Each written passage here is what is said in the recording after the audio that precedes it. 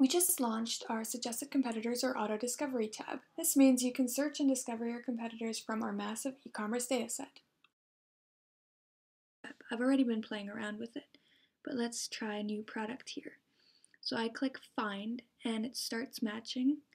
It actually gives you a tooltip that says that it's currently matching, and you can click the refresh button to see the results. So let me just click that here. And I can see it found 29 matches for that product. So when I click into that, I can see all of these matches here and the previews that it found. So I can go through them and find who I want to track. So I want to track Amazon, and let's see who else.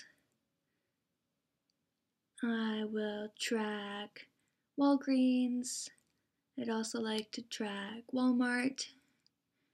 And I would like to track Vita Digest and the Diet Direct. So as you can see, as I'm clicking them, the color changes and it says successfully created competitor. Our moles haven't seen this website before. Check back while it updates. That's the orange check mark, and the green check mark is successfully created competitor. So they haven't actually added yet. So I click refresh again, and there they are. They all pop up. So when I click into the product, I can actually see that 4 of them are still digging for prices and 1 of them has already updated, and they'll update in time. So I can do this at scale too. So I can start by clicking Find for multiple products. Just keep going down the list and clicking Find over and over again, and it will start matching all of them. And then I head back to my refresh button and I click refresh.